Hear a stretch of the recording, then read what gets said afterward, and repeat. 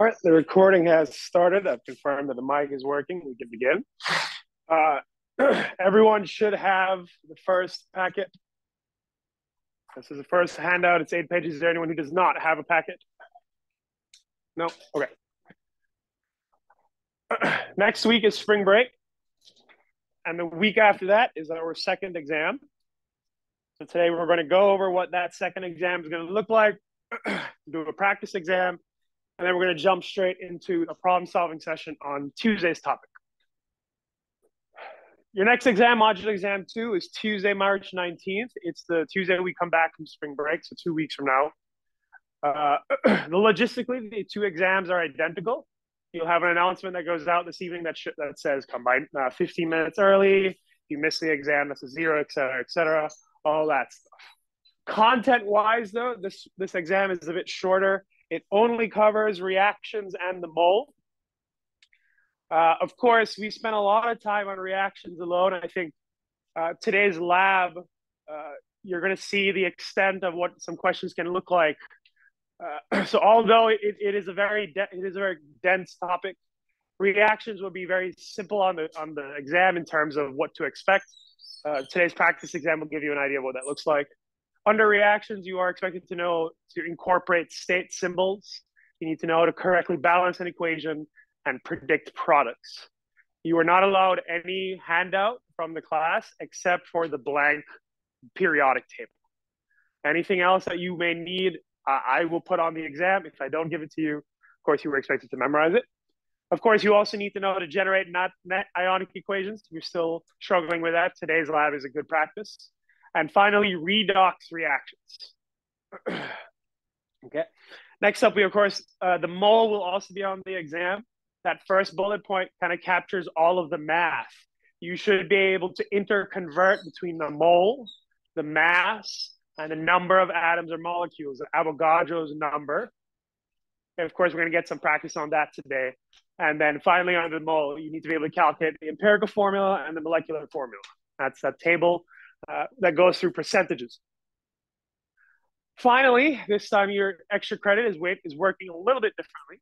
Just like previous exam, you'll have a 5-point extra credit question on the actual exam. Your choice if you want to answer it or not. But notice I said here that the extra credit is up to 15 points. You can earn 10 points of extra credit, just like last exam, by completing the worksheets, those problem-solving documents that we did. There are only 2 of those documents that we have done for module exam 2. They are already live on Canvas. You can see them under lecture recordings. You can see the heading start of module exam 2. You can see the first worksheet titled reactions, 12 pages, and then today's document, the mole, whenever it loads, which is around 11 pages. So complete it in full, you get 5 points per packet. Submit both, that is 10 points. So in total, if you also attempt the extra credit on the exam, you can get up to 15 points extra credit. The only addendum is that these problem sheets, the fully completing them, they are actually due the night before the exam, not after. The last time I gave you the extra credit opportunity after seeing the average, we're not going to do that this time. You must submit the completed worksheets Monday night. You can see the due date is March 18th for both of the extra credit opportunities. And I will not be accepting any submissions after the exam. Great. Are there any questions on what the exam is going to look like? And any clarifying questions about the extra credit? Wait, the exam, what? Oh, yeah.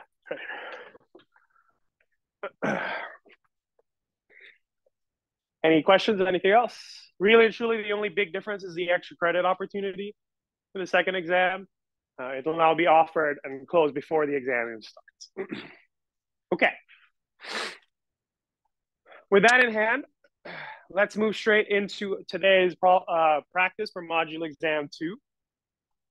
That is a packet that everyone should have right now. If you don't have a packet, is anyone who doesn't, for me, you don't have a packet?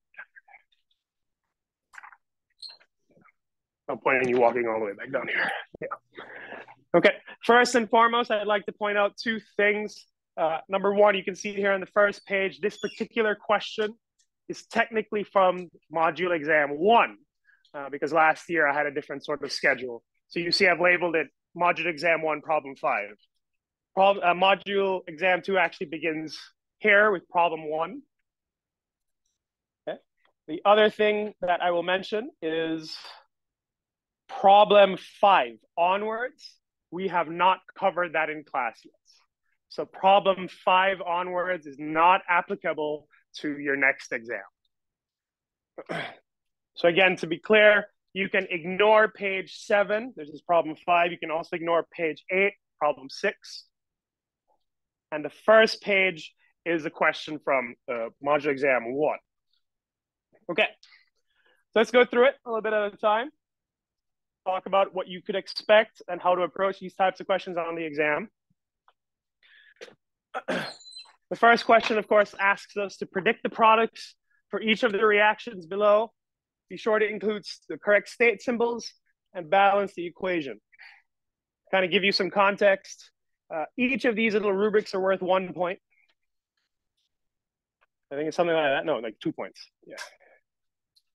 Okay, to kind of give you an idea of how they're all weighted against each other. Ultimately, this is what the goal should be. By the end of the process, we should have a complete reaction that has the products, has the correct state symbols, and balance the equation.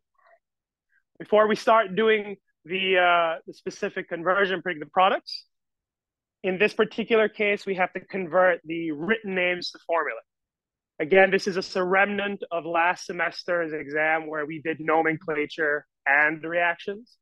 I'm not going to give this to you on this exam. I would actually write sodium and the magnesium chloride. Okay. So obviously want to convert that. Sodium as an element, we know that it's solid based on its location on the periodic table. And then we have magnesium chloride, which by the solubility rules, you'll note is aqueous. Okay. So as of right now, all we've done is to simply convert the reactants from their written names to their formulae. Now we should be able to predict the products of the reaction.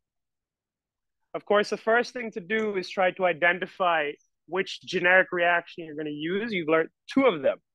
Of course, you've learned the AB plus CD rule. And you've also learned the single displacement rule, where a single element displaces another. When you compare the 2 generic reactions, you should note almost immediately this particular reaction models the second one, the single displacement. You can tell, right? Because A, there is only 1 element, okay? No 2 elements. And BC, 2 elements, 2 ions, also represented right here. So using that generic reaction, we're just going to write it down here. We're going to have A plus BC, and that gives us AC plus B. All right, before I move on, I'd like to point something out. How do I know it's going to be AC? Why isn't it, for example, BA? Well, sort of intuitively, you should at this point be able to recognize that sodium is going to form a cation. So it will most likely replace the cation. Think about the difference in order between BA and AC. Okay. Based on Tuesday's lab, it seems some people are having a little bit of an issue understanding the steps to follow. So we're going to break it down slowly here. The first thing we want to do is match the elements and their respective ions. That is the first thing we want to do. I'm not going to consider balancing. I'm not going to consider charging. I am just matching. Okay. Looking at our labels, AC, that is sodium and chlorine. Those are 2 ions. I simply match them. We have NaCl.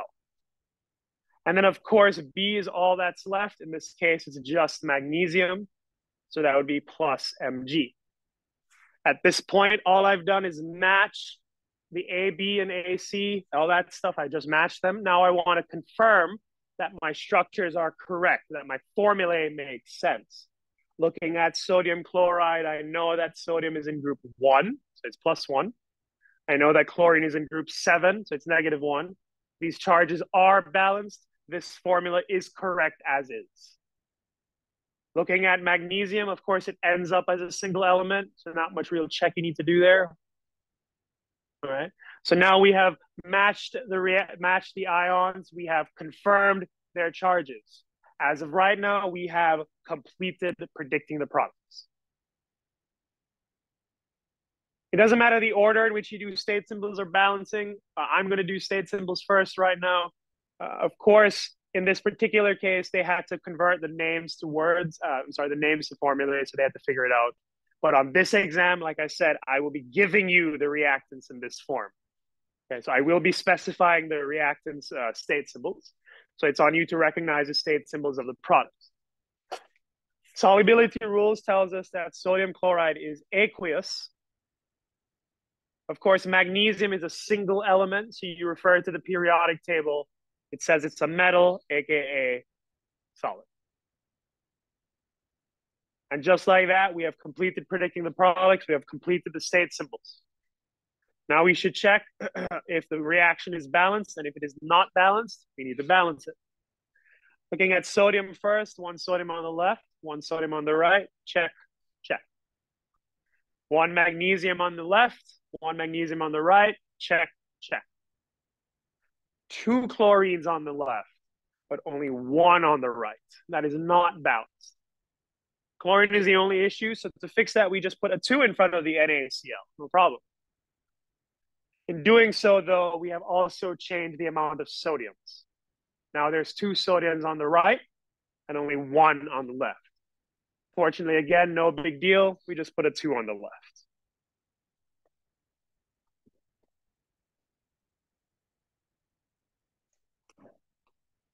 And if I just erase this, this is, of course, what your answer is going to look like. A complete reaction that clearly tells me what the products are, that clearly tells me the balancing, that clearly tells me the state symbols. Okay. We're going to try part B together. I'm going to speed it up a bit, try to make the connections really quickly. Of course, let's start by converting the names to formulae. Barium chloride, BaCl2, plus K3PO4 for potassium phosphate. If I remember correctly, I think that barium chloride is aqueous, and so is the phosphate molecule. Okay. All right. We quickly recognize that this is more akin to the AB plus CD generic reaction. So using the generic reaction, we can first match our elements / ions. Not worrying about charge, not worrying about balancing. We're going to put A and D together. In this case, this is BaPO4. I'm not worrying about balancing just yet. I'm just putting ions together. And in the case of CB, we have KCl. Okay, now they're matched together.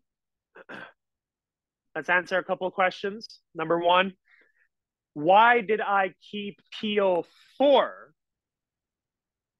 and not Cl2? Why did I keep PO4, that number 4, but I did not keep the Cl2? The reason for that is that PO4 is a polyatomic ion. It is its own unit. It is regarded as a single ion. It is simply polyatomic. It just has multiple atoms. So for polyatomic ions, we must remember to keep them consistent. Chlorine is not a polyatomic ion, so you just keep it as Cl. Similarly, potassium is not a polyatomic ion, so you keep it as is.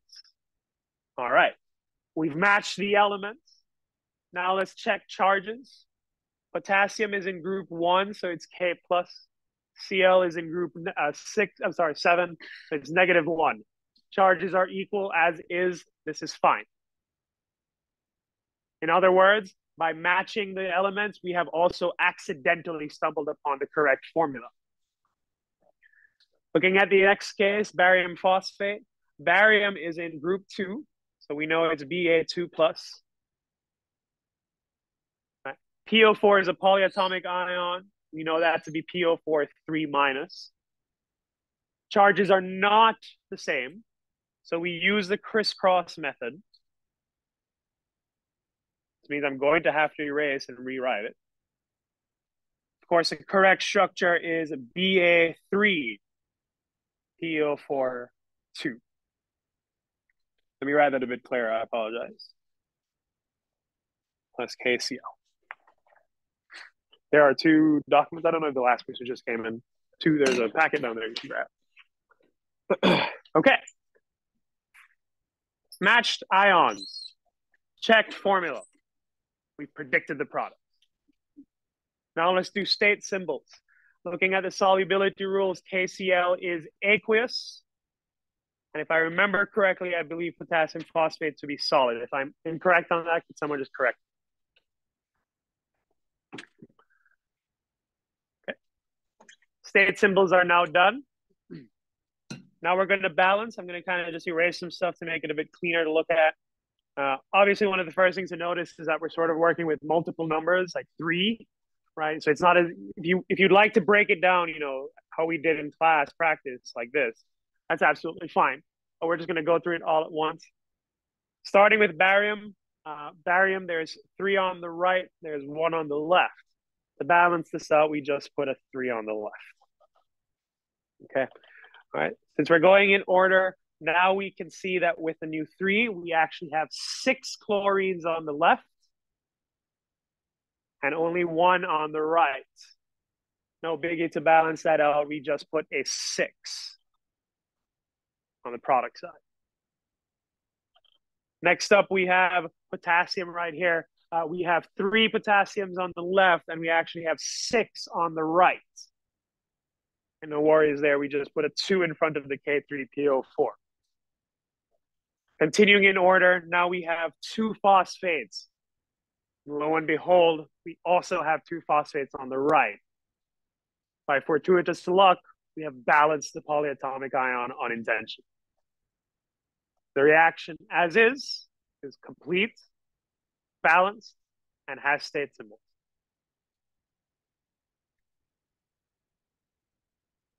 All right, let's keep it going. Moving on to C, okay? First things first, again, I'll remind you, I will not give you the written names on the exam. I'll give you the formula. Let's do that quick conversion. This will be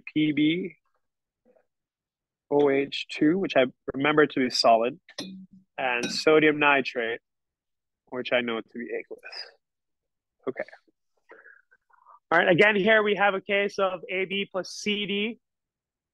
Try to get in the habit of doing that quick pattern recognition. You should already be able to see that the lead is going to end up with the nitrate. Putting them together, this becomes PbNO3. And then we know that the sodium is going to end up with the hydroxide. And that's how we get sodium hydroxide. Again, we see the cases where if it's a polyatomic ion, we keep the entire polyatomic ion. But in cases where it is not a polyatomic ion, we do not. We leave it as is. Okay, so far what we've done is simply match the reactants and ions. Let's check to see if the molecules make sense. Starting with sodium hydroxide. We know sodium to be in group 1, it's +1. OH is a polyatomic ion of -1. Charges are balanced. The formula is correct as is. Looking at lead and nitrate, we of course, like again, this was for their exam. They of course knew that in this particular reaction, I've assigned the lead to be 2+. So the Pb is 2+, and the nitrate is a single negative. They are not matched. They're not the same charges, so we have to use crisscross. Upon using crisscross, we see we end up with 2 nitrates. We have predicted the products. Moving on to state symbols. Checking the solubility rules, nitrates are all soluble, they're all aqueous. Sodium hydroxide is also aqueous. Okay. Now let's balance the reaction. Starting from the left, we have one PB on the left. We have one PB on the right. That's fine as is. We have two OHs on the left and only one on the right. To balance that, we just put a 2 on the product side. Now we have one sodium on the left one sodium on the left, and 2 on the right. To quickly balance that, we just put a 2 in front of the NaNO3. Now we have 2 nitrates and sweet serendipity. That's also already balanced. My recommendation to you, and I told this to the Tuesday lab, start with the simplest element, the easiest one to identify. For example, in this case, I think the easiest one is lead. In general, try to stay away from using polyatomics first. It might be a little bit of a hassle. Okay.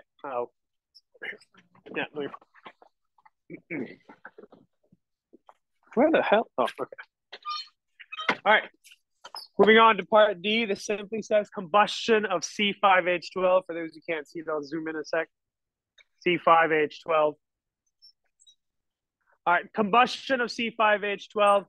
You should recognize that compound to look like CXHY. This is one of those reactions that I taught you will always have the same products. So the reactants will be burned, and we represent burning using oxygen.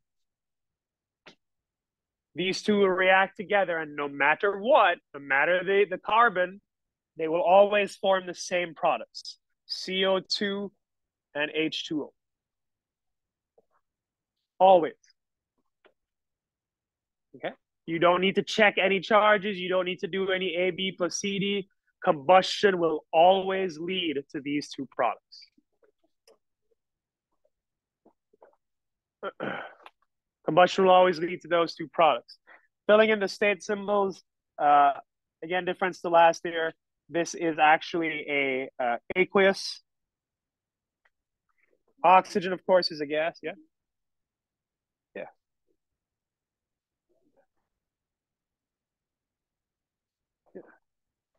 Okay.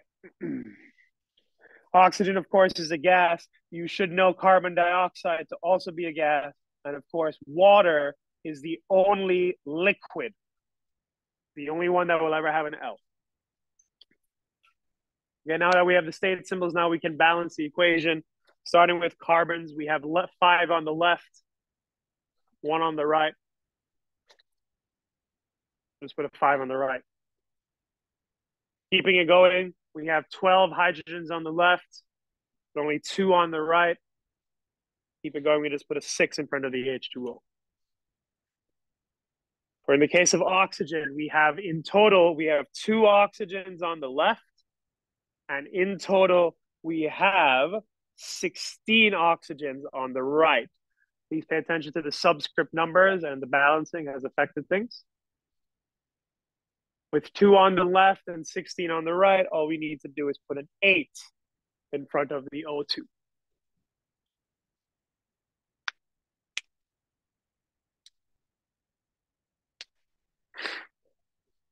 Okay. Moving on to E. Let's do the first quick conversion. Aluminum sulfate is Al3+. This is AlSO4 plus lead nitrate. I remember this one to be aqueous, and I'm pretty sure this one is also aqueous. Yeah, it's also, yeah, I remember that. Cool. Okay.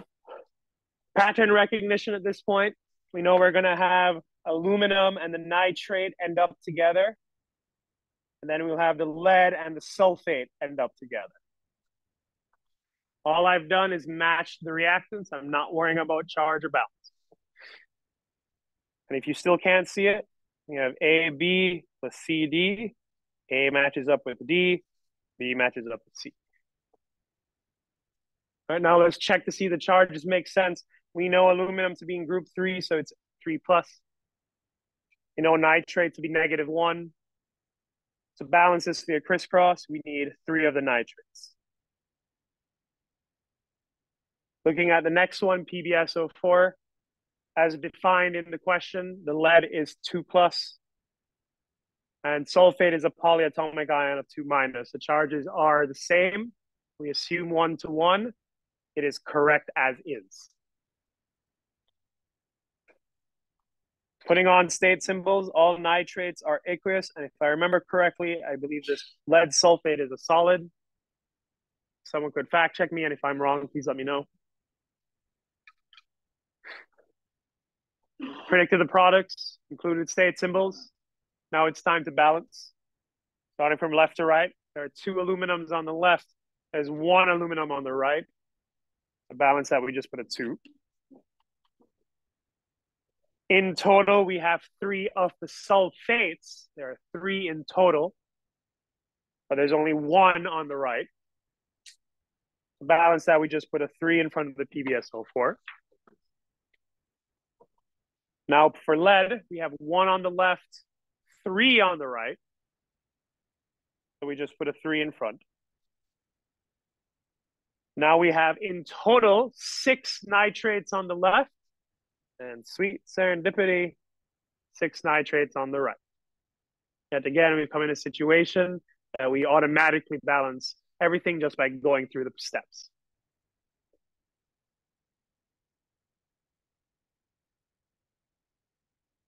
Okay, that was a lot. Take a second, look over the questions, look over the answers. If you need me to zoom in, please let me know.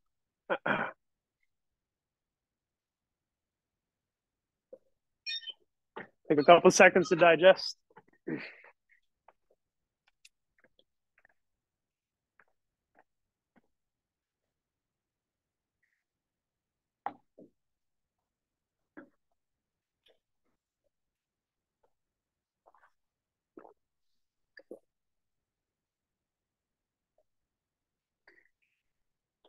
All right.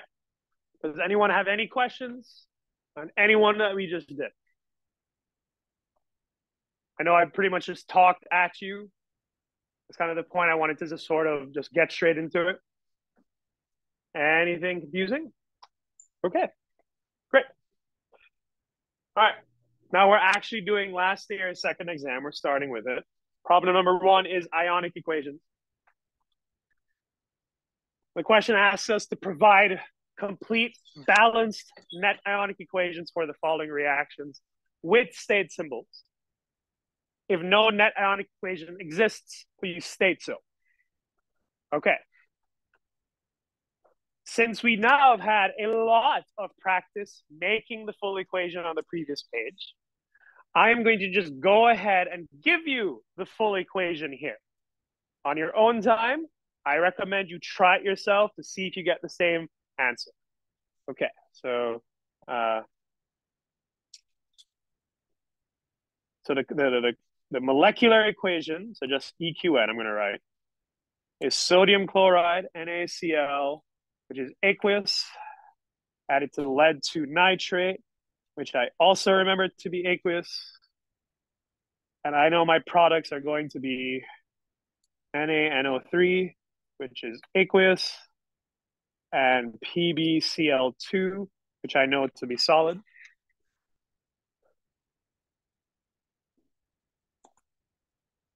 All right, sodium is fine. The nitrate is not fine. So we just got to put 2 right here and a 2 right here. Great. Okay. So like I said, I'm just going to give you the full equation, the regular equation. You can deduce how I got there on your own time. Okay. So this is the full equation that is balanced, state symbols, and products. It shows you the bare minimum information. To get a net ionic equation, careful of that word net, you go from the regular equation to the complete ionic, and from the complete ionic, you go to the net ionic. And it is in this last process, this last step, and I'm writing it small, I apologize, but that is where you get rid of the spectator ions. Okay, so the complete ionic equation, you see here that I've just written it as Ci. The complete ionic equation splits all aqueous species. Only aqueous. If it is not aqueous, it is not split. So from left to right, starting with sodium chloride, the complete ionic is 2Na plus, 2Cl minus, plus Pb2 plus. All right, 2NO3 minus to give us 2Na plus, 2NO3 minus, plus PbCl2, which is left as is because it is a solid. We do not split solids. For the purposes of this worked example, please notice I just do not have enough space to put the state symbols. It'll get really congested. But of course, you should recognize that if the atom or element is split, that is a direct implication that it is aqueous. Stephen, is that a question? Yeah. Very good, because in this particular question, I did define it as 2. So again, this was last year. There was a different sort of schedule how I taught. Okay. Finally, from here, we can then generate the net ionic equation. To generate the net ionic equation, we eliminate the spectators. The spectators are those that do not actively participate. They're just there. In other words, they're unchanged. From left to right, sodium starts aqueous, it ends up aqueous. That is unchanged and eliminated. Chlorine starts aqueous, it ends up part of a solid species. That is a change, you leave it alone. Lead starts off aqueous, it ends up part of a solid. That is a change, you leave it alone. Nitrate starts aqueous, ends up aqueous. That is not changed, it is eliminated. Again, notice I do not have the state symbols. You should immediately know that by writing it in its charged form, it's aqueous. So really and truly, all this step is just matching. The net ionic equation is what's left. 2Cl minus plus Pb2 plus gives us PbCl2. And of course, in this particular exam, I did tell them to include state symbols.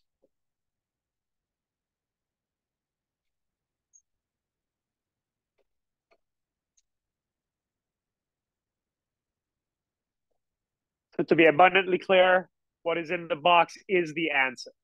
This is what I'm looking for. You do not need to show me the breakdown, like the equation and the complete.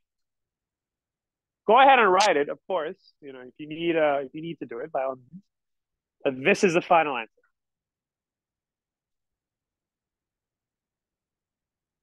Any questions on this?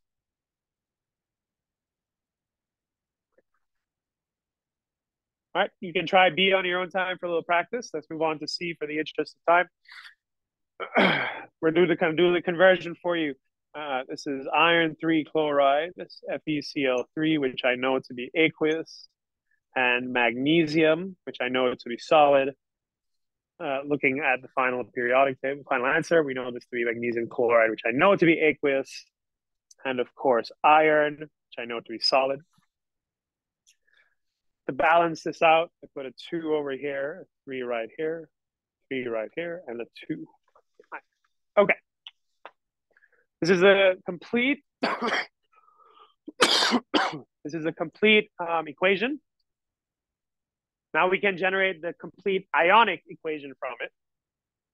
Just as above, we only split the aqueous species. We do not split non-aqueous. From left to right, we have 2Fe3 plus, 6Cl minus, plus 3Mg. Recognize that Mg is a solid, so it is not split. Then 3Mg2 plus, 6Cl minus, plus 2Fe.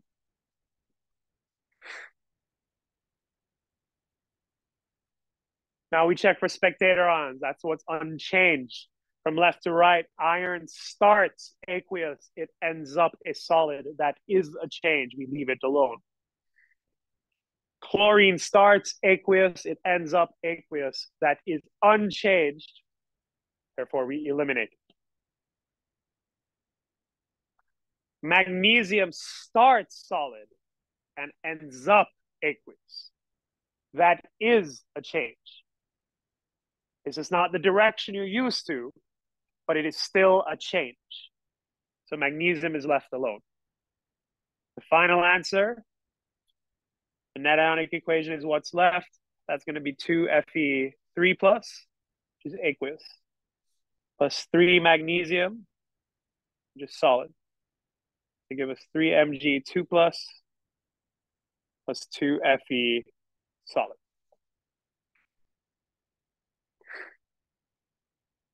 I would like to explicitly point out that the balancing is maintained all the way through, meaning I can clearly see from start to finish that there are 2 irons. I can clearly see from start to finish that there are, well, chlorine is eliminated, but there are 6 chlorines in total. In other words, please remember that the final answer is balanced. Okay. Let's do E. I'll skip over D so you can practice that on your own time. Magnesium on the right is a solid. I'm sorry. The magnesium on the right is aqueous, yes. But it started solid. So that is a change. Yeah. Okay. Moving on to E, lithium hydroxide, LiOH, which I know to be aqueous, plus barium chloride, which I also know to be aqueous. That will give us lithium chloride, which I know to be aqueous, and barium hydroxide, which I also know to be aqueous. To balance this out, we put a 2 in front of the lithium and a 2 right there. Okay. I've gone ahead and given you the reaction. It may not immediately jump out at you, but what do you notice about the states, the state symbols from the left to the right? They're all the same. You can see just from this starting equation, there is no change. There's nothing for you to investigate. So without even putting in all the effort, you should already realize no net ionic equation exists for this particular reaction. Again, you could have actually put in the work and realized that all the spectators are eliminated, but you could have also quickly noticed there is absolutely no change of state.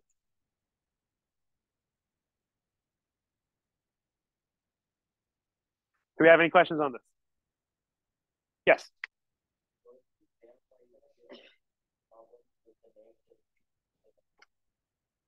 Just like on the problem-solving document, I'll just answer your question out loud. To be clear to everyone, this is pretty much what any question related to predictive products is going to look like. You can see up here, provide a complete balanced equation. I've given you the state symbols and the formulae for the reactants, but clearly it is not balanced. So this is almost exactly what it's going to look like. Any other questions on this? Good. All right. Next problem 2, deals with empirical and molecular formula. We are doing a problem-solving session on this. So for right now, we're going to skip this question. We also skip that one. Now we're on problem number 3. Again, that's page 5. For each of the reactions below, do the following. In order, part number 1 is asking you to write and label the balanced half oxidation reduction reaction. I've outright told you that state symbols are not necessary. I've also outright told you that all elements are in their reference state. Again, as a reminder, reference means naturally occurring. So sodium is a metal. It naturally exists as a solid. So if it's a sodium solid, it is 0 charge. Using the changes in oxidation numbers, please determine which element is oxidized, which is reduced. And then finally, identify the oxidizing agent and reducing agent. Let's actually draw this table up, just like you're going to see it on the exam.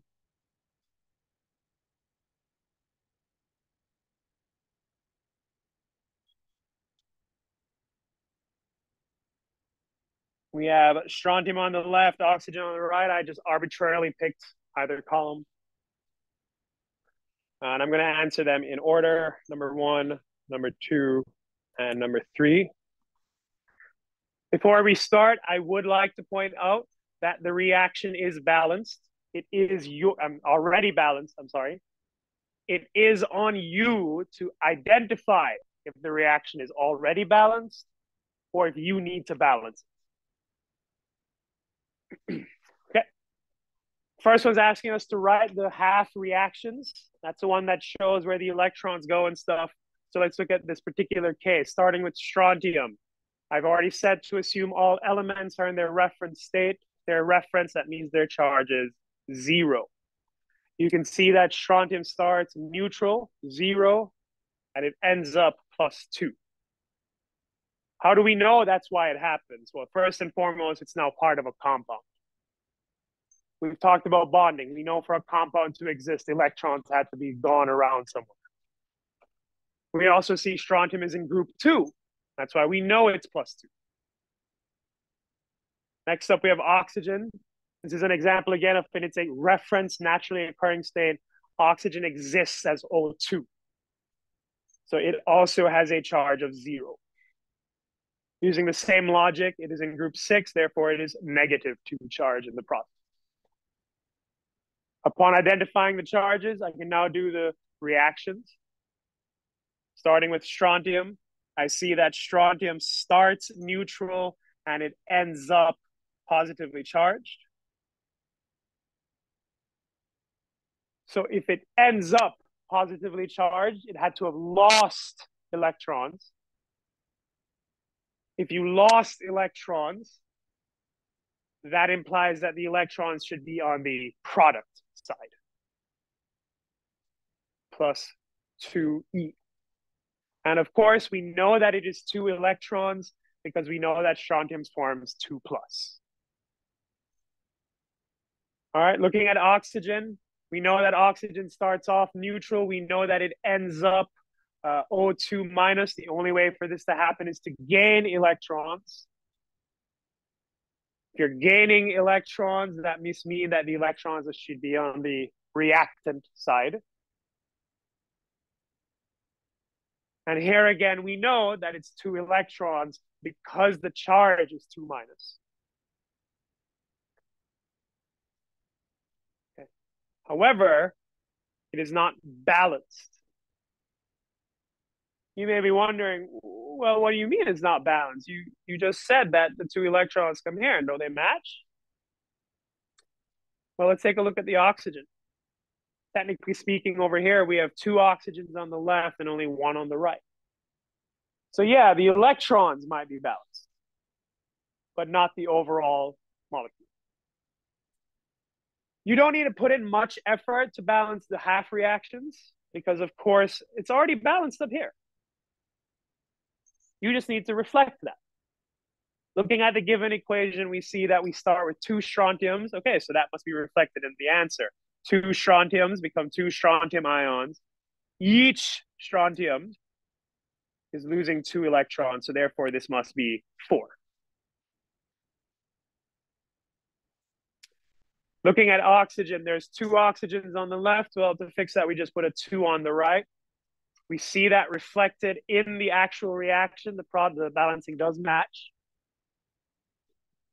And if each oxygen gains 2 electrons, and there are 2 oxygens in total, it's actually 4 electrons. And of course, it is still balanced in terms of electrons. It is also now balanced in terms of element number.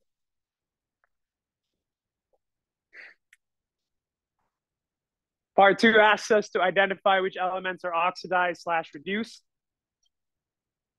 Looking at the given reactions, we can identify that strontium lost electrons. That means it's oxidation. As a reminder, the mnemonic we use is oil rig. That stands for oxidation is loss. Reduction is gain. Oil rig. Looking at oxygen, you could also use process of elimination, of course, but looking at O2, it clearly gains electrons. So this is a reduction.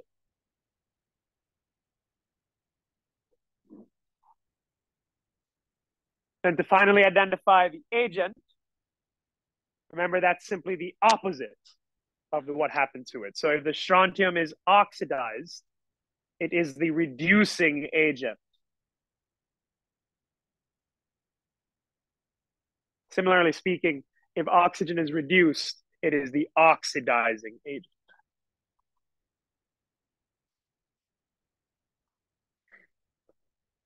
It might seem a little weird because you're thinking, well, I don't really understand how you're just flipping the opposite now. You're saying it's oxidized, but it's also a reducing agent. Keep in mind that number 2 is asking what happened to the strontium. It's asking what happened to the oxygen. In the last case, it is asking you what is the role of strontium? What is the role of oxygen? Strontium exists to oxygen, so that oxygen can get reduced. Oxygen exists so that strontium can get oxidized. Okay.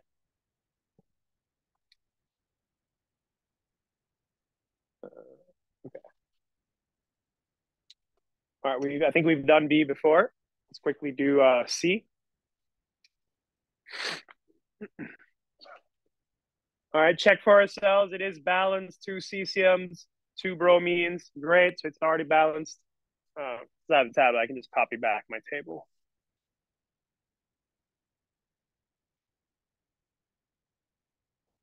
All right, the elements that are specifically involved here are CS, as in cesium, and bromine, Br2. Erase some of these things so I have the space.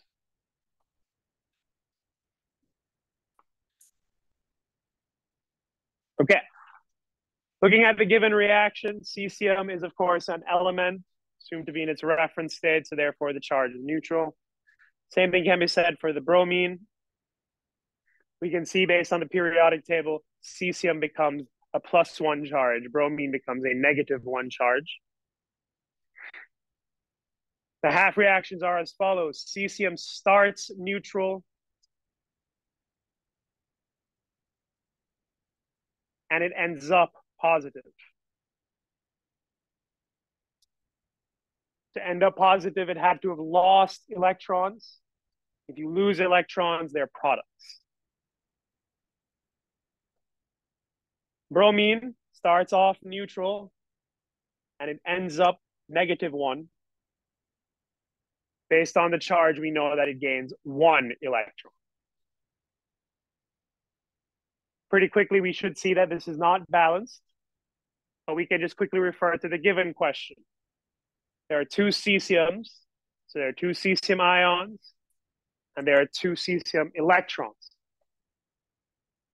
Similarly speaking, on the left, for the products, for the bromine side, there are 2 on the left, there's 2 on the right. And if each bromine is getting an electron, that means in total we have 2 electrons being added. Here we see that the reaction is overall balanced in terms of atoms.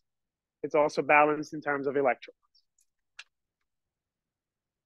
Okay, now we identify which one is oxidized and reduced. Starting with cesium, we've already said that cesium loses electrons. If it loses electrons, it is oxidation.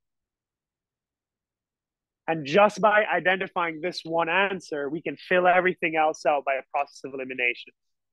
Because if the cesium is oxidized, then the bromine must be reduced. It's one or the other. If the cesium is oxidized, it is the reducing agent. And by the same logic slash process elimination, the bromine must be the oxidizing agent.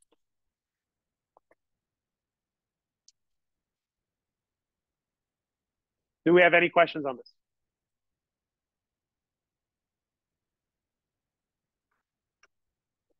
Okay. In the interest of time, you can practice the rest of them on your own. Problem number 4 deals with moles, again, which we're about to do in a problem-solving session. It is 9:55. Let's take a 5-minute break. Let's reconvene at 10 a.m. 10 a.m. to continue.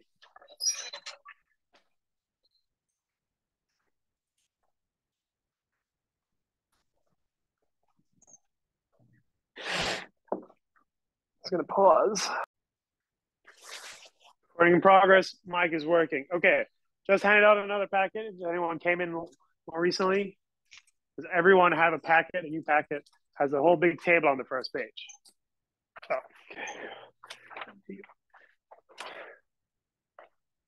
okay. So this is the other problem-solving worksheet that if you would like the extra credit, you should complete. And of course, we're not going to be doing the entire thing. Let's work through some questions together. You can do some on your own. So we can kind of get in the process for it. Do you have a, okay. Cool. All right. Hopefully we have our calculators out. Okay. Problem 1. Calculate the molar mass of the compounds below. Based on the given table, I first give you the compound name, you convert it to the formula, and then you calculate the molar mass. This is to force you to ensure that you have the correct formula, because of course, if you don't have the correct formula, the mass will be wrong. For the purposes of today, because I see it, I'm going to be using the masses from the periodic table on the wall. Again, remember, if you're using your own document, there may be some slight decimal differences. Okay, let's get straight into it. Starting with water, a really simple one. Water, we know the chemical formula to be H2O. Therefore, the molar mass is 2 hydrogens added to 1 oxygen. Looking at the periodic table, we see that each hydrogen is approximately 1 gram, and each oxygen is approximately 16 grams. In total, the molar mass is 18 grams per mole.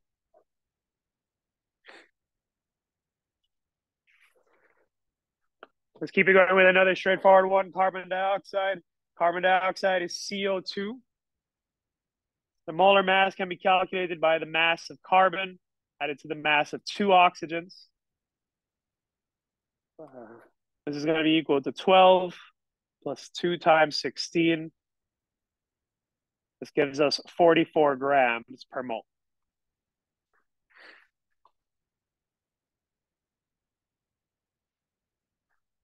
I recognize my handwriting may be a little weird. This looks like a 0, but you should recognize that I'm intending to write an oxygen. Keep me going for part C. I'm sorry, question C, sodium chloride. Sodium chloride is NaCl. The molar mass must therefore be equal to the sum of 1 chlorine and 1 sodium. Looking at the periodic table, sodium is approximately 23 grams. Chlorine is, when rounded, 35 grams. This gives us a total of 58 grams per mole.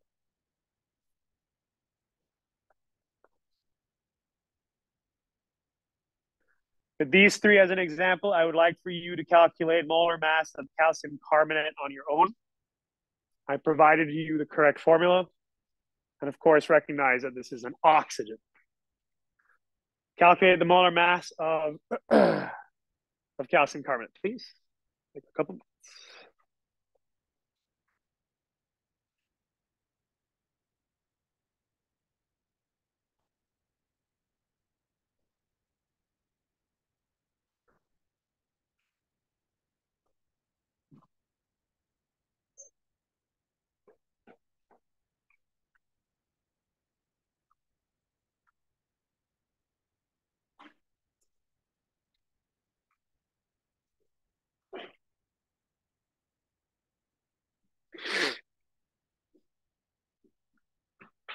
While you're all working, please don't forget that problem set 2 is due tomorrow night, Friday night.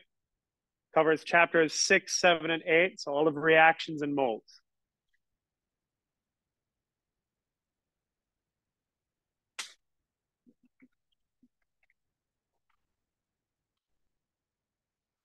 Okay, I'll help you out for this one. Let's start. Of course, you should recognize that the mass is going to be the sum of carbon added to calcium added to carbon added to 3 oxygens.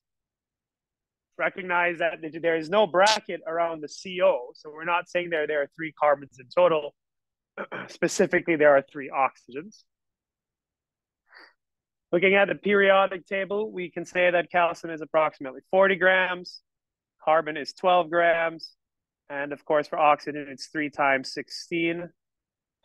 3 times 16 is 48 plus 12, which is 60. Okay, then 40 is 100 grams per mole.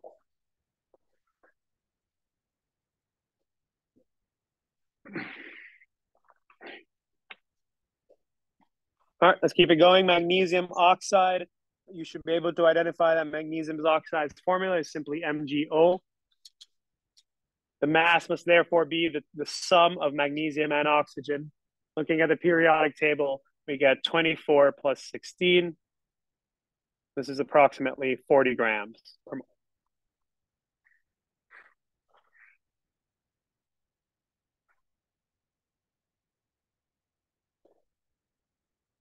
Okay, I would like to do J and K next.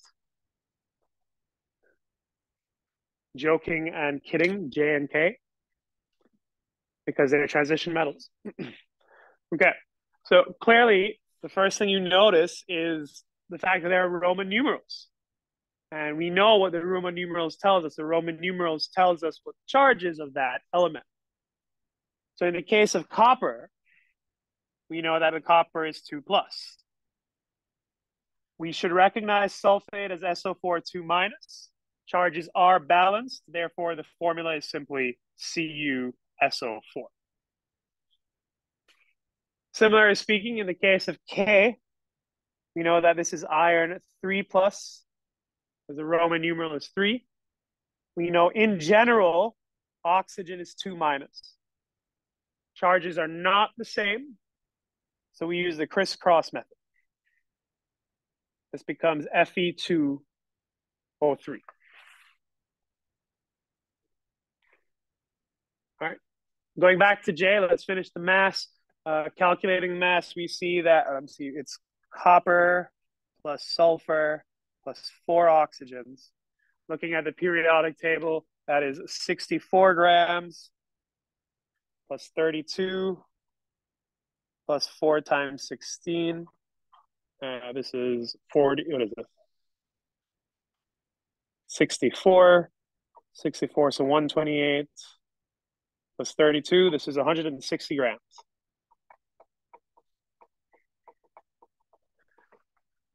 As a reminder, I'm using the periodic table that's on the wall just for ease. If your particular document may have some slight differences in mass, but you should basically get the same number. For iron oxide, there are 2 irons, and of course, there are 3 oxygens. Looking at the periodic table, we get 2 times 56 for the iron, and 3 times 16 for the oxygen. That's 48 plus 112. This is going to be 160 grams per mole, sorry.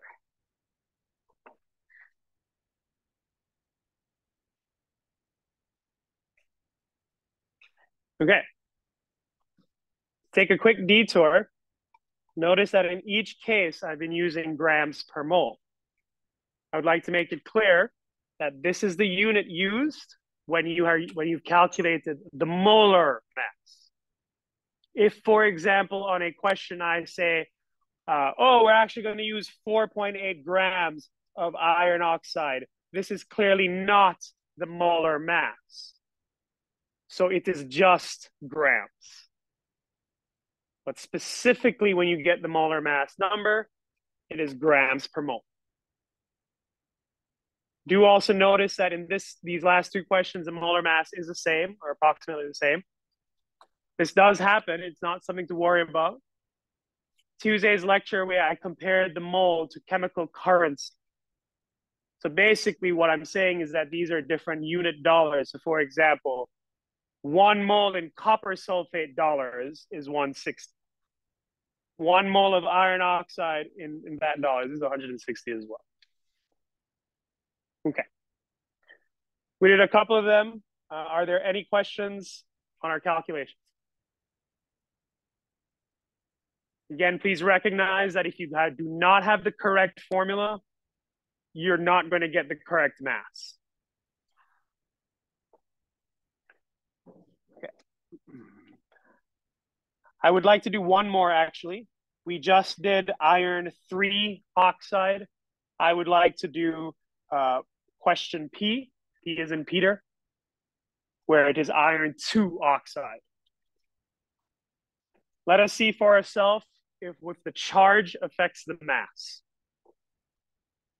From the Roman numeral, we know that iron will be 2 plus, and we know that in general, oxygen is 2 minus.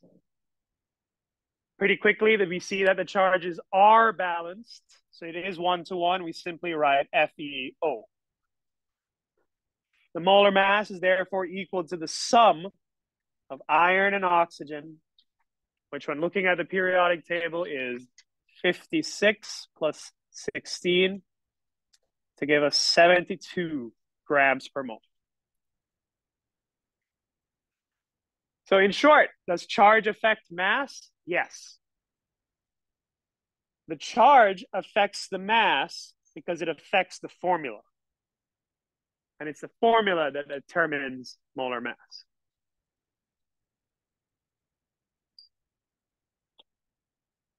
Is there anything else there I would like to do?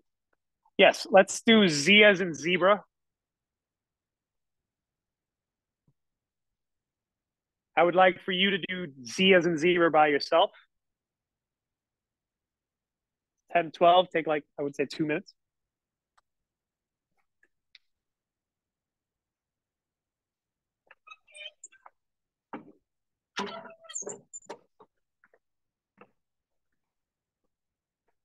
Again, that Z as in zebra, let me actually just put a thing around it so you know what we're doing.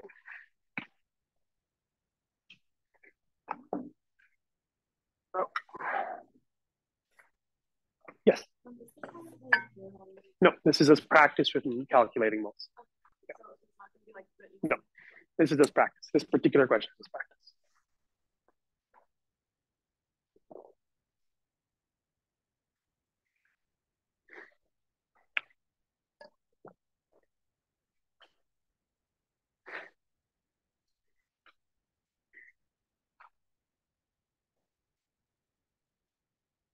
Recognize that there are, you always forget if it's prefix or suffix, but the di and the tetra, they tell you immediately how many of each atom or element is present.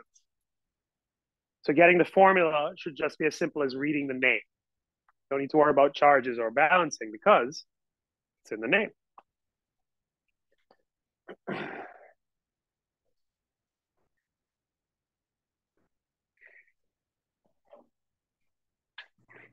Take another minute.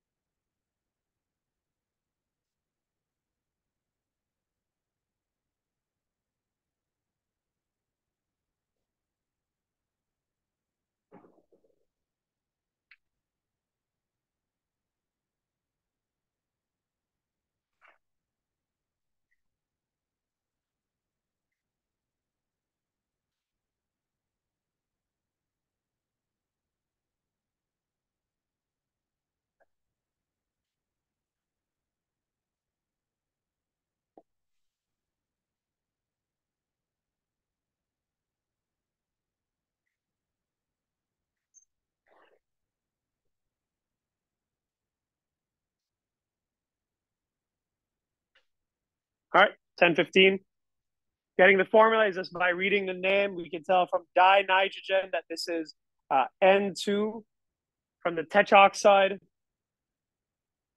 we know that that is going to be N2O4. Now, to calculate the molar mass, that will be 2 times nitrogen added to 4 times oxygen. Looking at the periodic table, that is 2 times 14 plus 4 times 16. 64 plus 28. This looks to be 91. 91 grams per mole. Okay. Does anyone have any questions on calculating molar mass? Hopefully we see the process, right? Formula to mass is just keeping track of the number of atoms. Okay.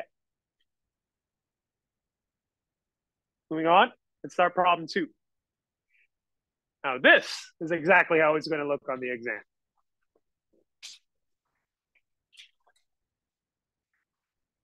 Solve the following questions using the provided aids. I would like to make it clear from right now, the aids that I'm giving you are the template to where you can write the known and unknown expressions.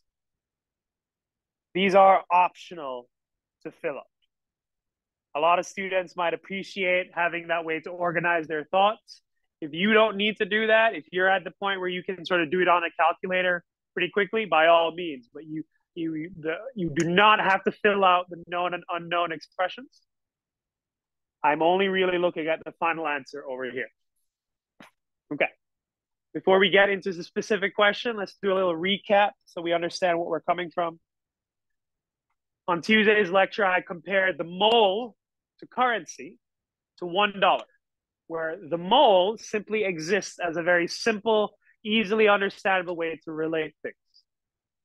I told you that 1 mole of anything is equal to 6.02 times 10 to the 23 of that anything, which could either be an atom, which is a single element, or a compound, which would be molecule. This is what's known as Avogadro's number. This is a constant.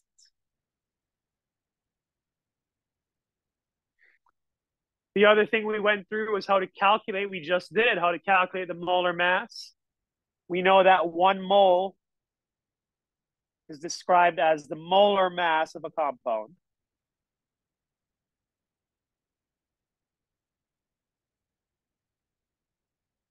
If we have these two sort of setups where we have A equal B and A equals C,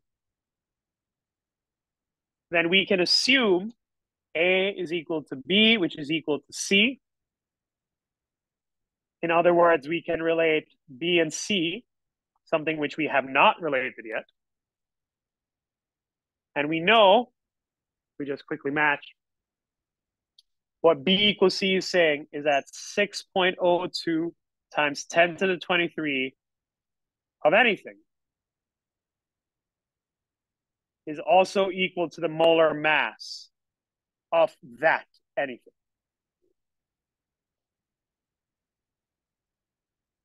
So these are the 3 sort of known expressions that you should be referring back to. 1 mole is equal to Avogadro's number. 1 mole is equal to the molar mass of that compound, or you can equate the Avogadro's number to the molar mass. Let me highlight them to make it even more clear. Okay. Now that we sort of have our equations handy, let's now approach the question starting with the first one. It's asking how many grams are in X amount of molecules of PO2. Sorry if that's a bit small. Let me zoom in a bit so you guys can see better. How many grams are in that amount of molecules of PO2? All right. So now to know how we should approach this, we check our 3 expressions. And we see, is there one of these we can use that tells us something about grams and molecules? Starting from the first one, 1 mole is equal to 6.023. Well, sort of straight off the bat, it doesn't really seem like it'll help. Next up, 1 mole of anything is equal to the molar mass of compound. This doesn't even mention the word molecules, so we can ignore that.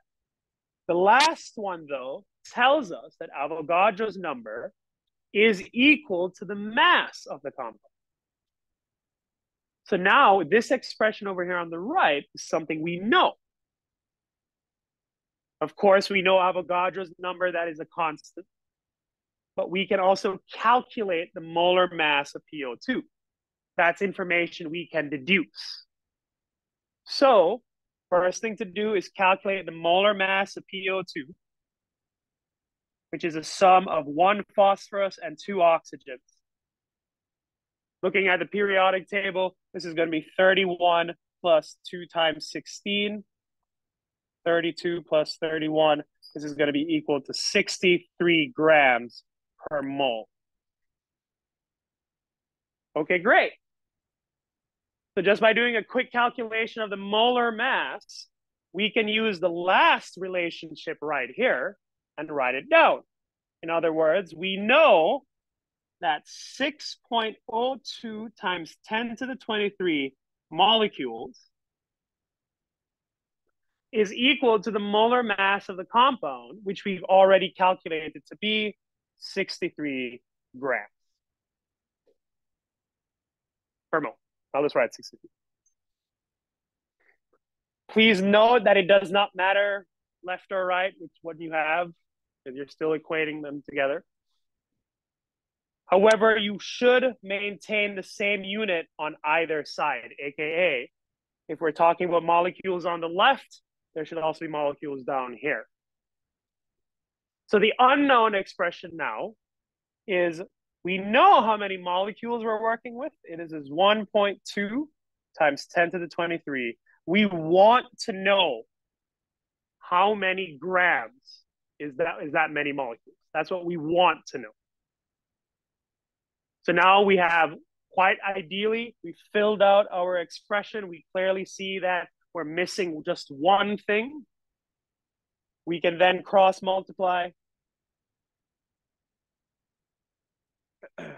And to get the final answer, we just get x is equal to 63 times 1.2 times 10 to the 23 all over 6.02 times 10 to the 23.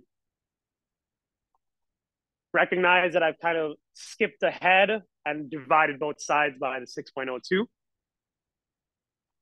If someone could calculate that for me and tell me the answer to 2 decimal places, that would be great.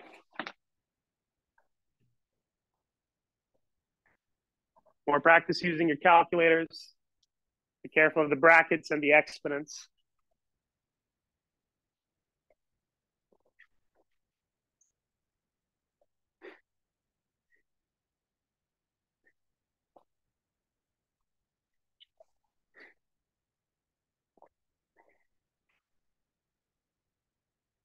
Once you have the answer, just shout it out. Again, to 2 decimal places.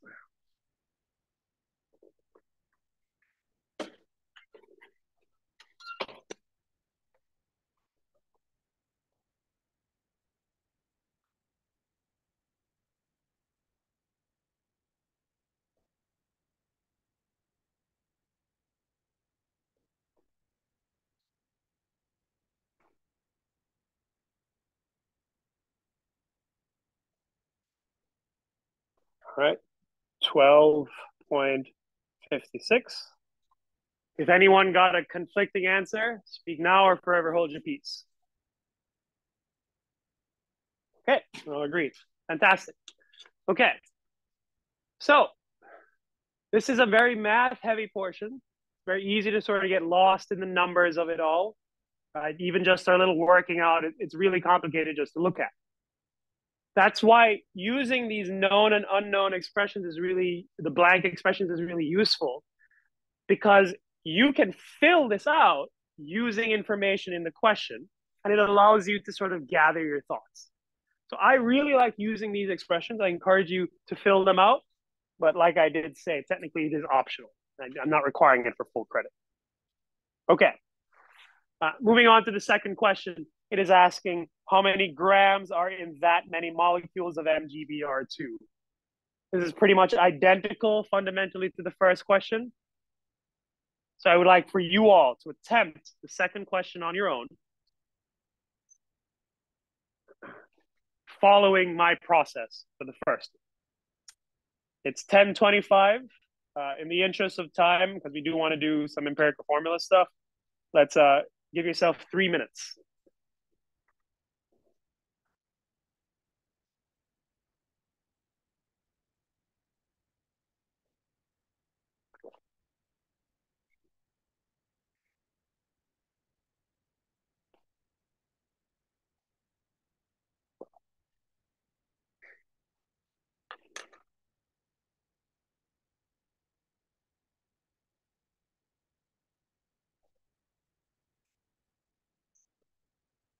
Notice that nowhere in this question did I say anything about significant figures or scientific notation.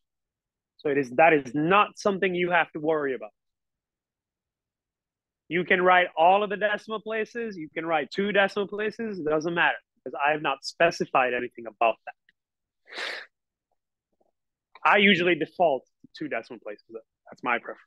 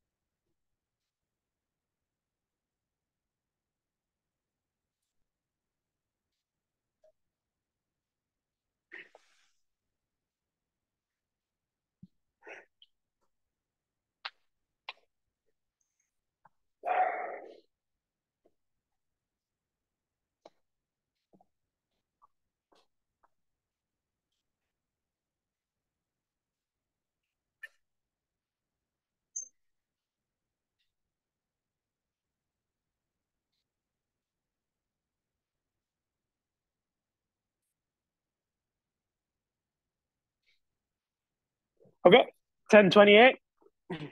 Let's get straight into it. How many grams are in that many molecules? Clearly, like I said, it's very similar to the one above. So you already know your known. Your known expression states that there are 6.02 times 10 to the 23 molecules in the molar mass of that molecule. Hopefully you did calculate the molar mass. It should be approximately, what is that, 160 plus 24? So I would say approximately 184 grams. Okay. I do that right? Yes, 80 plus 80 plus, yeah, okay, cool. Okay, the unknown is we're being asked, well, specifically we have 11.5 times 10 to the 23 molecules. We want to know how much does that weigh. Cross multiplication then leads us to the following expression. We get x is equal to 184 times 11.5 times 10 to the 23. And this is all over 6.023 times 10 to the 23. If someone got the answer, could you just please shout it out to 2 decimal places? 22nd, thank you. 22nd. Okay. If anyone has the answer, just please shout it out to 2 decimal places.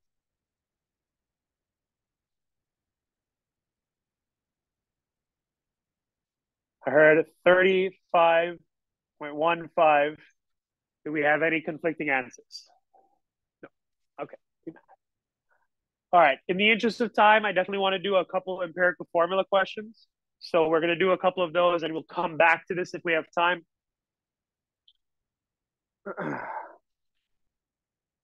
We're now on page 8.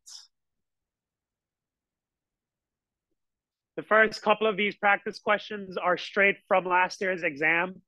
So by leaving it blank on the exam we printed, we're doing it here. You can practice on your own time using those blanks. Okay. Solve the following questions. The percentage composition of a compound was found to be those numbers with those atoms. Let me highlight them so we can make it clear.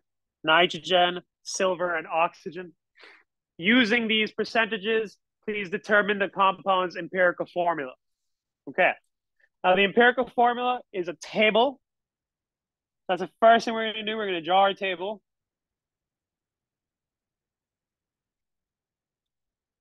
Each element is its own column. So we have one for oxygen, for nitrogen. Well, that's too narrow. For nitrogen, and then finally, I don't like how this looks. Kind of made it a bit. Okay, that's fine with me, I guess. All right. We know the elements involved are silver, nitrogen, and oxygen. We know that from the question. We're going to label on the left our different headings. The first thing we want to note is the relative percentages. This is straight from the question, so we're just writing it down. This is 63.5, 8.2, and then 28.3. If you put this in your calculator, if you add them all up, you'll see that it is equal to 100 grams. I'm sorry, 100%. From here, we assume the mass to be 100 grams. This is an assumption. It is wrong. It's an assumption, but it's helping us figure it out. From the percentage, we can then get the mass. Again, it's just assumed to be 100, so it's the same exact value as the percentages: 63.5, 8.2, and 28.3. Of course, the difference here is we're saying that these are grams. After this, you'll then calculate the number of moles of each element. So to do that, it is the given mass over the molar mass. So starting with silver, it is 60. It's really faint. Zoom in. Yeah, okay. It is 63.5 divided by the molar mass of silver, which according to the periodic table is 108. For nitrogen, it is 8.2 divided by the molar mass of nitrogen, which is 14. And then finally, in the case of oxygen, is 28.3 divided by the molar mass of oxygen, which is 16.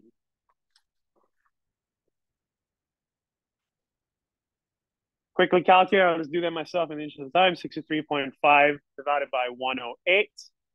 We get 0.59. 8.2 divided by 14. We get 0.59 again. And then lastly, 28.3 divided by 16, we get 1.76. All I've done was divide and calculate the moles.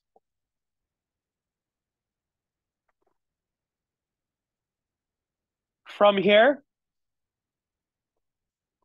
we divide by the lowest number of moles. Of course, you should see that in this case, we have two of the exact same number, 0.59. Even if you did different masses, you're more or less going to get 0.587 over here and 0.586. Such a small difference that they basically are identical. That's how we get the ratio. We divide all moles by the lowest number. So 0.59 divided by 0.59, which we know it to be 1. Over here, this is 0.59 divided by 0.59. Again, we know it to be 1. And then finally, 1.76 divided by 0.59. Put this in the calculator. 1.76 divided by 0.59. We get 2.98.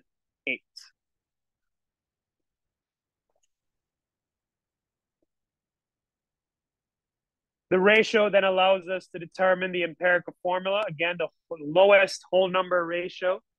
From left to right, we see that for every 1 silver, there is 1 nitrogen.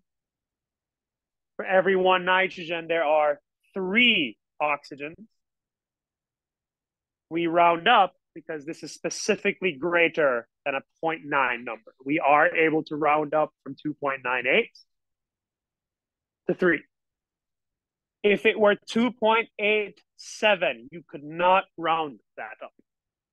Again, the rule I've placed on you is that it must be 0.9 or higher.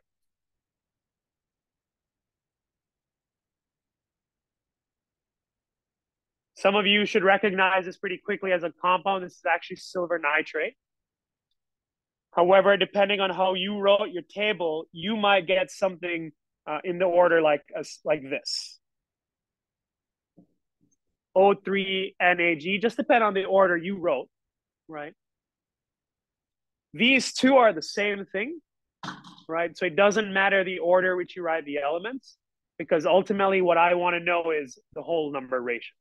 In other words, just because you did not get AgNO3 in that order does not mean you're wrong. Ultimately, all I care about is the ratio. Okay. Do we have any questions on this? No? Okay, great. Let's keep it going. I can just copy this back, fortunately. Yeah. I'm just going to quickly erase.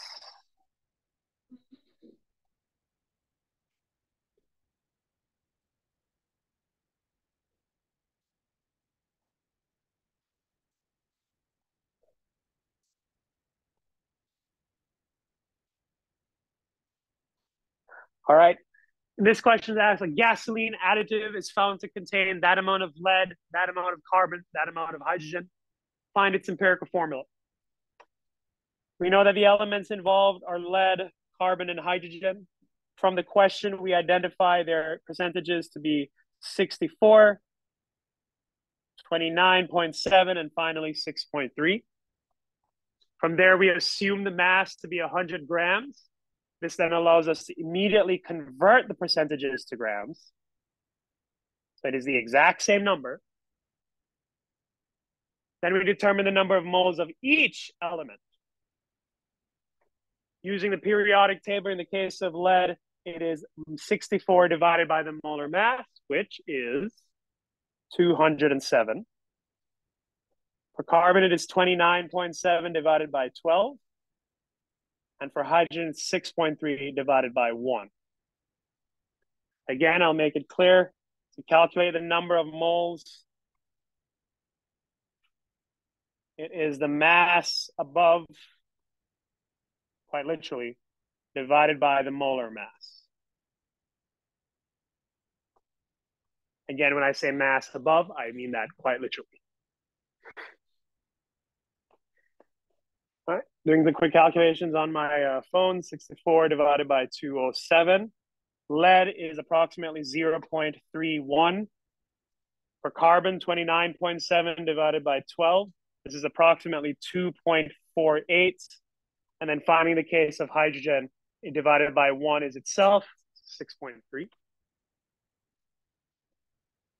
From there, we divide all of those moles by the lowest number, which you should hopefully recognize to be 0.31. From left to right, we have 0.31 divided by 0.31. We can sort of immediately just write that as 1. 2.48 divided by 0.31, 6.3 divided by 0.31.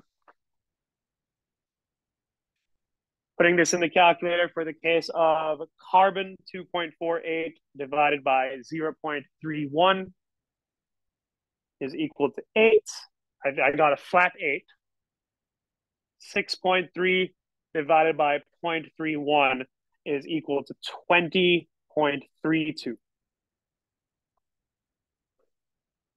We now have our ratio of atoms. We can now put it all together and deduce that the empirical formula is, in no particular order, PbC8H20.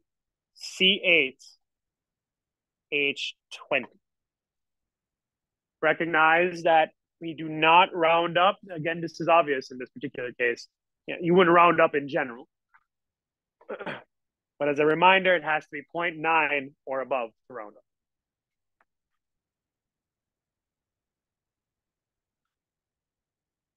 With this in mind, I would like for you all to attempt part D on your own.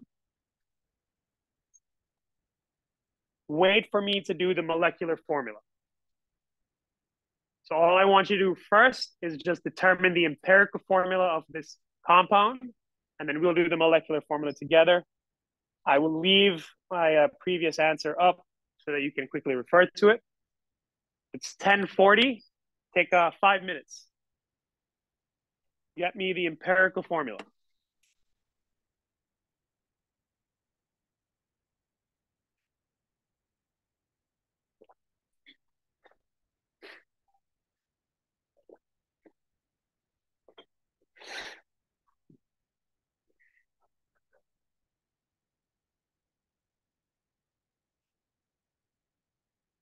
Again, just to make it clear, I want you to do part D.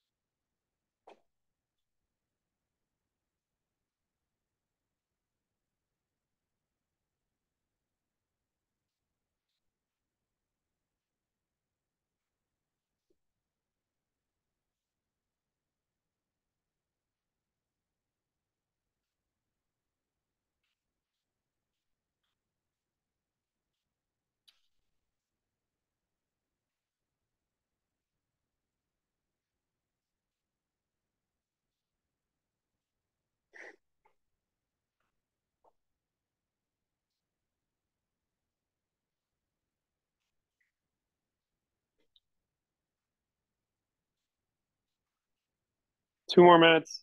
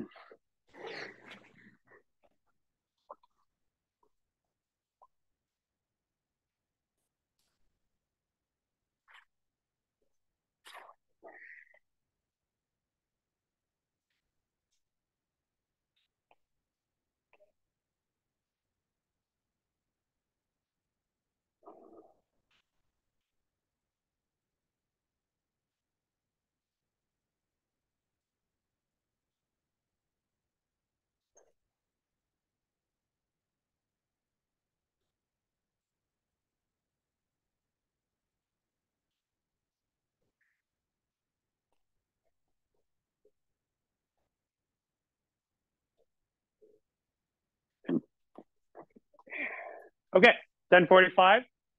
Let's get through this one. It's okay if you did not finish the question. It's completely fine if you did. From left to right, we know we're working with carbon, hydrogen, and nitrogen. Using the given percentages, we write that carbon is 74, 8.7, and nitrogen is 7.3. Assuming the mass is 100, those percentages also become the masses. From there, we determine the number of moles of each atom. As you can see from the formula, it is the mass above divided by the molar mass. Carbon is 74 divided by 12. Hydrogen is 8.7 divided by 1. And then nitrogen is 17.3 divided by 14. Calculator then tells me 74 divided by 12 is 6.17. Of course, anything divided by 1 is the same thing. And then for nitrogen, 17.3 divided by 14 is approximately 1, 2, 3. From here, we divide by the lowest number of moles, which we identified to be nitrogen. 6.17 divided by 1.23. 8.7 divided by 1.23. And 1.23 divided by 1.23. That one's the easiest one. We can immediately equate that to be 1. In the case of hydrogen, 8.7 divided by 1.23 is approximately equal to 7.07. And in the first case, 6.17 divided by 1.23 is equal to 5.02. Now we have the whole number ratio. None of them will be rounded, right? Rounded up. So we can deduce that the empirical formula is C5H7N.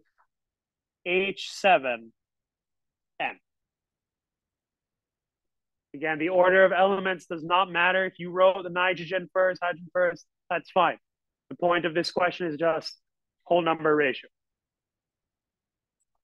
Okay. Now that we have the empirical formula, we can work on the second part together, which is asking us to determine the molecular formula. The molecular formula, MF, is equal to the mass of the molar mass of the sample divided by the molar mass of the empirical formula. And that number will be used to multiply by the empirical formula.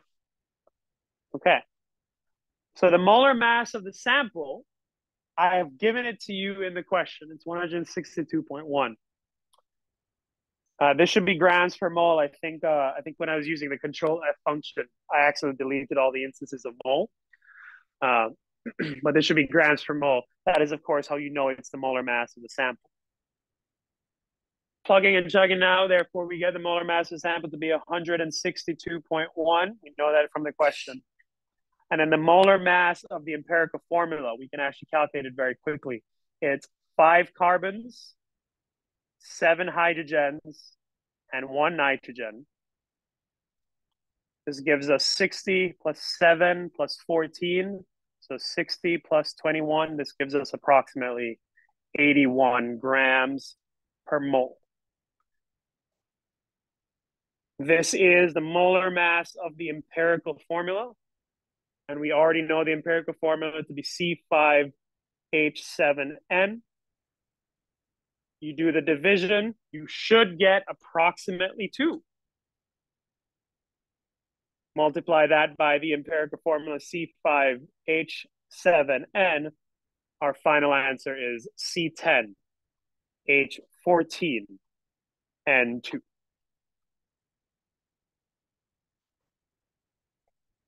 So this is the empirical formula, and this is the molecular formula.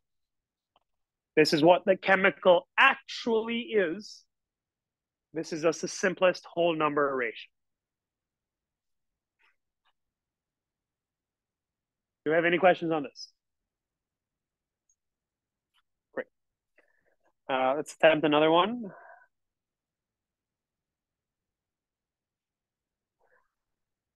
Let us do G as in goat.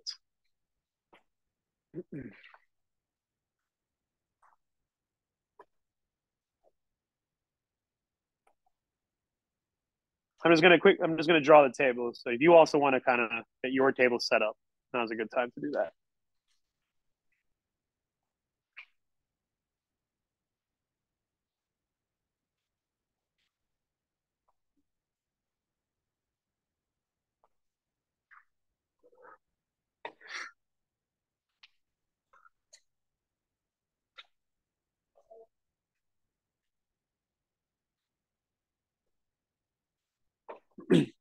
All right. An organic acid is found to have a molar mass of yada yada. It is comprised of the following elements with the following percentages. Determine both its empirical and molecular formula. So we know the elements involved are carbon, hydrogen, and oxygen. Their percentages are in order 40%, 6.7%, and 53.3%. Under the assumption that the mass is 100 grams, we then get the individual masses of each element.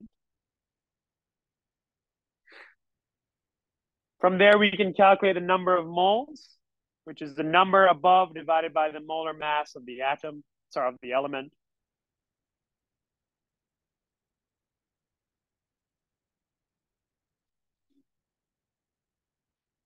Putting this into my calculator, for carbon, 40 divided by 12 is 3.33. For hydrogen, any number divided by 1 is the same number. And for oxygen, 53.3 divided by 16 is also approximately 3.33. These numbers are really nice to look at, so we can just look and see the ratio. Doesn't really take us much effort to see the ratio is 1 to 2 to 1. I just did a little mental math. The lowest number is 3.3, which occurs twice, so they're 1. And then finally, 6.7 divided by 3.33 is approximately 2. This then tells us that the empirical formula of the molecule is C1H2O.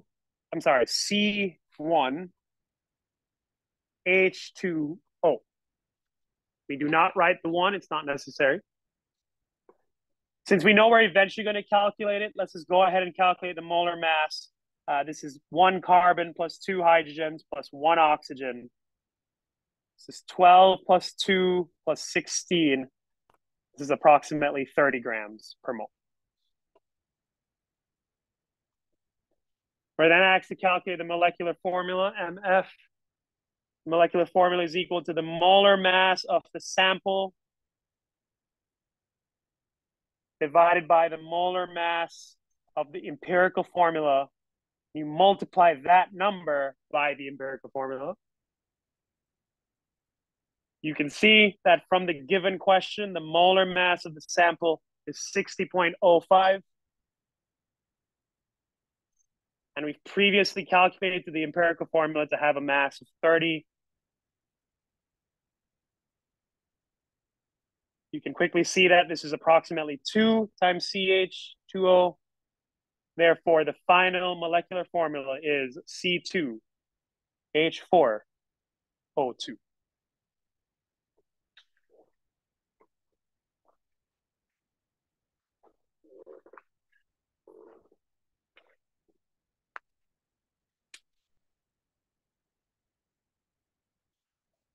Any questions on this?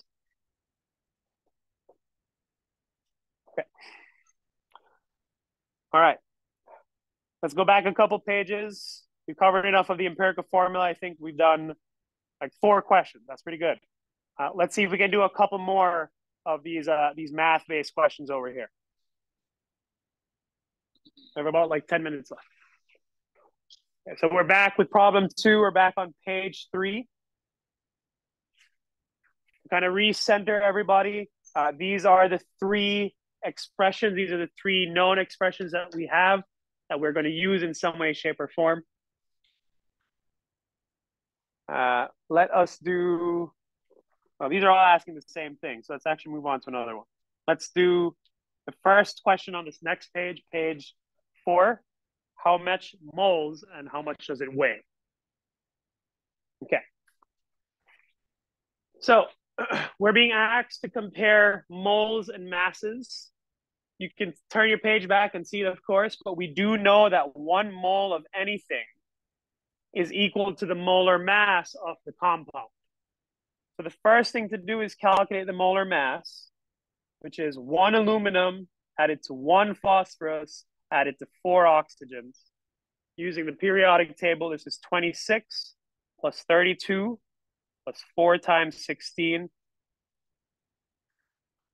26 plus 32 is 58 plus 64.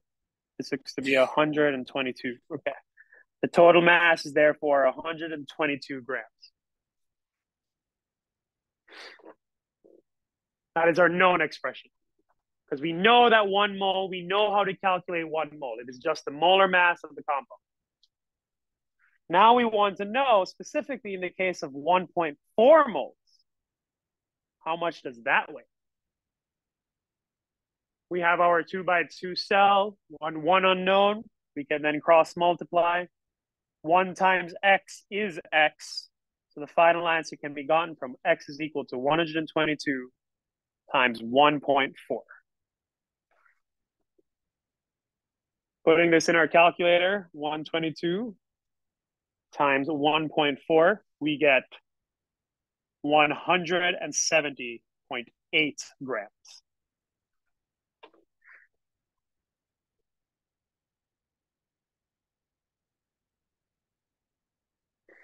All right, let's keep it going with the next one. Yeah.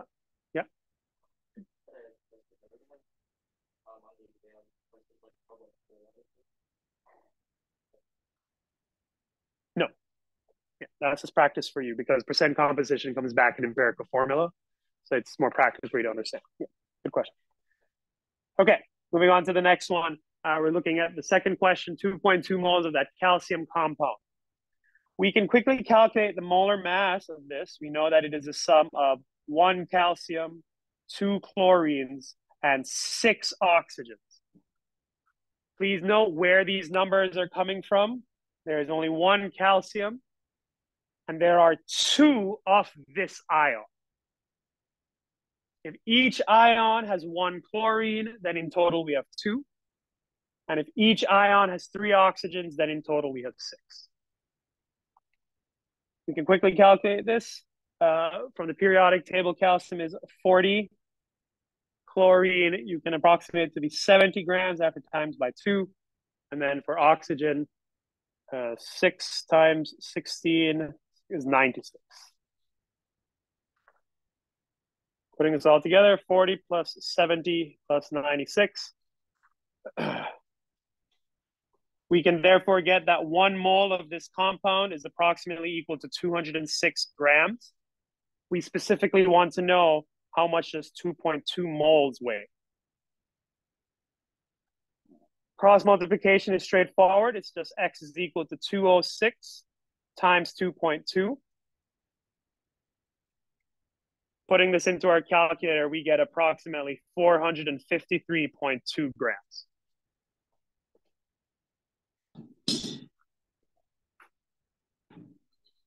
Okay.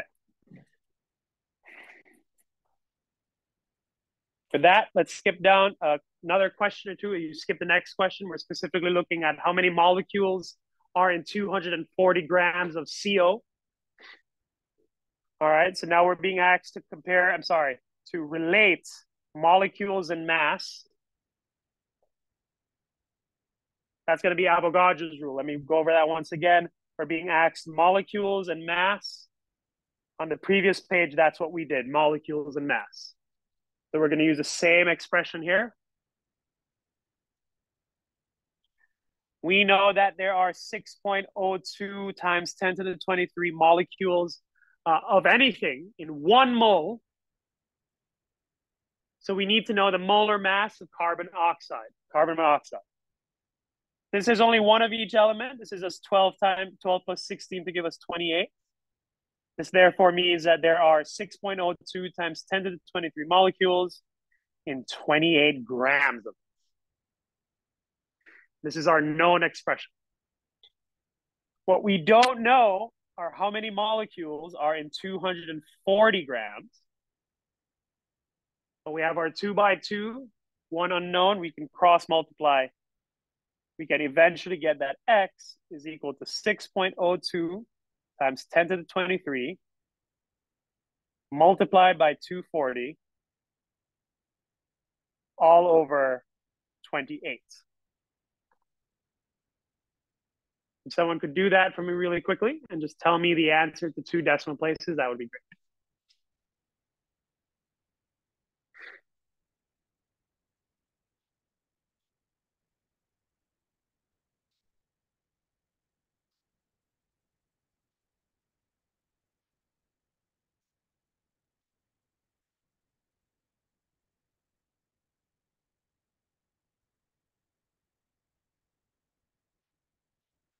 Yeah. It's not always on the right side because notice I had put the molecules on the left. Yeah, I could have done it the other way. I could have said 28 is equal to 6.02 times 10 to the 23, in which case it would just be 240 on the bottom and x on the right. What's more important is that you keep the same units or the same sort of measurement on the same side. You can see on the left side, this is only molecules. On the right side, this is only grams. So that's what you want to keep consistent. Does anyone have the answer to 2 decimal places? 5.16 times 10 to the 24, that number does make sense. Do we have any conflicting answers? Great, fantastic. Okay, I do not think we have enough time to go through another question of this type. So we're wrapping up for today. I'll just give a couple more thoughts leading into the exam. As a reminder, the extra credit is to complete the 2 worksheets during these problem-solving sessions. They're already available. And of course, you can feel free to consult the recording. I've already assured you that questions related to reactions, they're going to look exactly like this. Questions related to ionic equations, well, we just did a couple examples. And from the mole, you're going to get questions that look like problem 2. You're going to get questions that look like problem 4. So those 3 big problems are most closely resemble your exam. Those are the ones you should prepare for. As we wrap up for today, just before I forget, today's lab, Thursday lab, we will start at 11:20, so around a 15-minute break. For everyone else, have a good spring break. I'll see you next, like a week and a half for our exam. And of course, if you'd like to send me your attempts to kind of check your work, I'm more than happy to check it. Just email me. With that, have a good day, have a good weekend, have a good break. For the Thursday lab, I'll see you in like 15 minutes. Yep. I have a Okay. Is it an experiment or it's a worksheet? So a worksheet is ultimately fine. It's just a document. I do think that particular lab is good to have some practice. So I would prefer you to come on the other section. So yeah. Okay. Yeah, that way you would still get some like immediate practice. I can still like do it and turn it. Yeah, okay. You just come to the Thursday lab because I'm assuming you only need to. You're out for 1 day. Yeah.